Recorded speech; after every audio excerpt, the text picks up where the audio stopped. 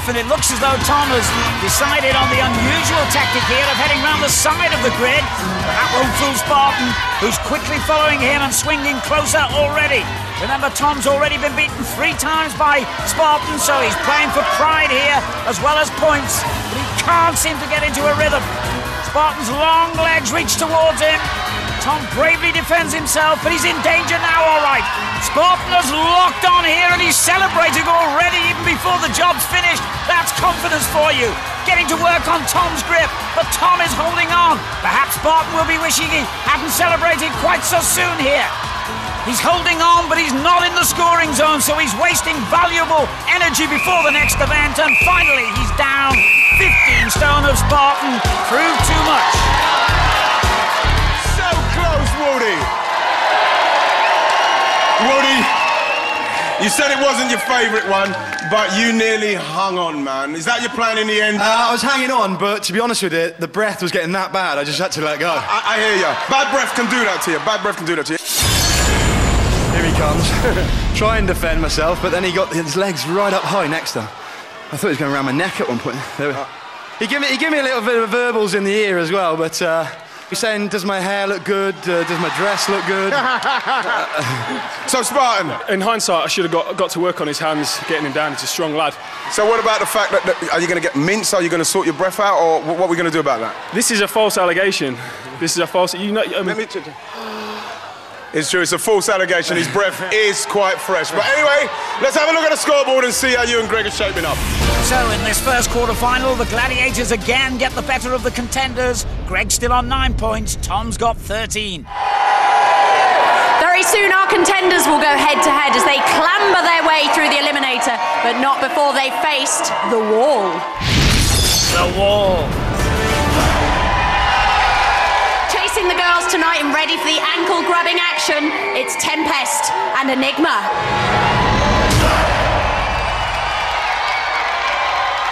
Contenders, you will go on my first whistle.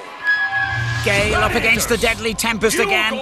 For Janine, it's their first one-on-one encounter with Enigma. 3, 2, 1...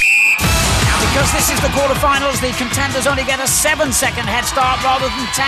In the heats, Gale managed to stay on for 40 seconds. Both girls have made a good start here. Janine just slightly in the lead. And now Tempest has grabbed hold of Gale again. That's trouble. Gale has a very firm grip, but Tempest is really going for it here. Gale hanging on with all her might as Janine storms ahead. She's over. Her fans delighted. And Enigma furious. Gale still hanging on, only one hand on the wall now. Still time on the clock. And finally, Tempest prizes her off. Janine, this was a very hard event. Enigma is pretty quick there, and you did it. How are you feeling? Absolutely on top of the world. Fantastic. I just focused completely on that. Could hear her come in, and it's great because you can makes you go quicker. And could not wait to get up there. So you're on the scoreboard. You must be delighted. Yeah, definitely. Well done. Finally, yes. Gale, bad luck again. Tempest got you. I was just trying to grip on for dear life. She was flying me loads more than last time. You're very strong, I have to say. Not strong enough on this one, unfortunately. Never mind, looking forward to Eliminator. Yes, very much so. And Tempest, just quickly, did you ever doubt yourself there? Because she was holding on for dear life, quite frankly. Well, again, yeah, she had the amazing grip the first time I came up against her, and she had really good grip again today, and I was not going to let her get away with it, and I got her down. You did. OK, well done, girls. That was your final event. Let's have a look at the scores and see which one of you will be getting a head start. So, after trailing for the whole show, that win on the wall gives Janine a 1-second head start in the Eliminator. She's got 10, Gale stays on 8. So it's our boys' final event before they face the Eliminator for a second time. They're going to have to quite literally get a grip. And looking to hold them back from winning this event is Predator and Tornado.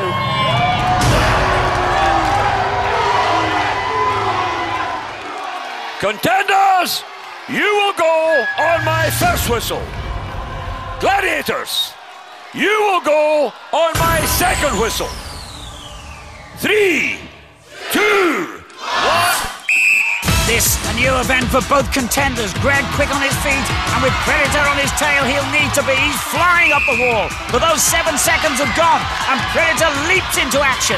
Even with his injury, Greg still out in front, but Predator is getting closer, and now he latches on, and the kill is complete. He's chewed him up and spat him out, and Tornado's got Tom by the foot. Can he hold on? Now he's grabbed his shorts and they've given way. Tornado slips, and surely now Tom can make a dash for it. Tornado's back on the wall, the fight's still on, but Tom's going to get there by the seat of his pants, or should I say without them. A brilliant result for Tom, and look how fired up he is now. Come on!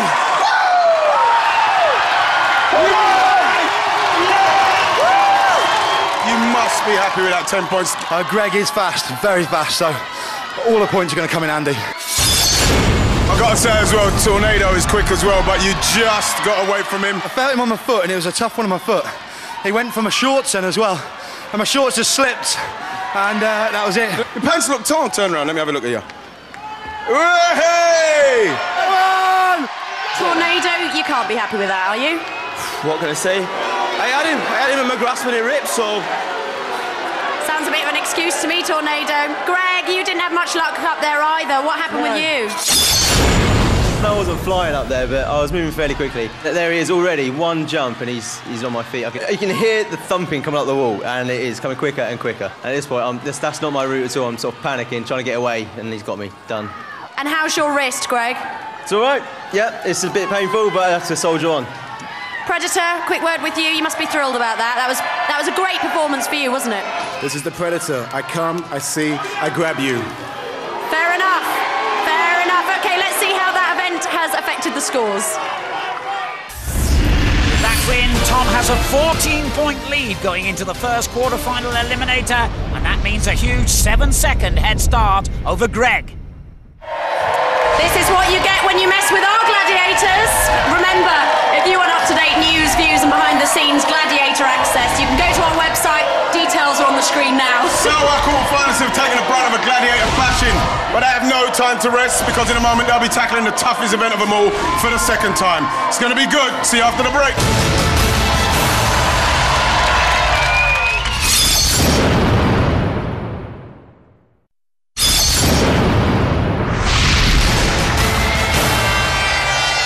To the quarterfinals of Gladiators! Tonight you've seen 4 contenders clash about superheroes in spandex as they push them through duel, powerball, hang tough and the wall. But do you think they've had enough? I don't think so, because they're all limbered up and ready to take on the toughest challenge of all. Facing the eliminator for the second time is Gail and Janine. Girls, you've both tasted victory on the eliminator. Is it strange to be facing it again, Gail? No, I just want to get it started now and do it. Now, Janine, you've got a 1-second head start. Do you think that's enough to clinch it? I think a 1-second head start is in a blink of an eye, but it's the level really, and just go all out. Good luck to both of you. Off you go and get ready. Janine, you will go on my first whistle. Gail, you will go on my second whistle. 3, 2, 1... Janine has a slight lead here, but don't forget that in the heats, Gail's eliminator time was 20 seconds faster than Janine's. Strong swimming from both girls, but it's Janine who holds onto her lead to reach the cargo net first. Her job in the RAF means she's used to these tough assault courses, but Gail's giving her a real run for her money here, and she isn't far behind. In fact, it looks like Gail is just inching into the lead. It's very close. They're almost neck and neck. Both women so desperate to win through to that place in the semi-finals and go one step closer to being series champion. Janine has seen her lead blown away already though, and Gail has powered through. First to the handbars. Janine's not far behind, but Gail showing tremendous strength here, making this part of the course look almost easy. And she leaves Janine swinging in her wake as she sets off towards the pyramid. Janine has seen her rivals sprint away. Gail's giving it everything now. That place in the semi-final in sight, and she's really focused. Onto the zip line she goes, flying towards a place in the last 4. And as she clambers off the mats, Janine is nowhere in sight. Is there any way Janine can catch Gail now?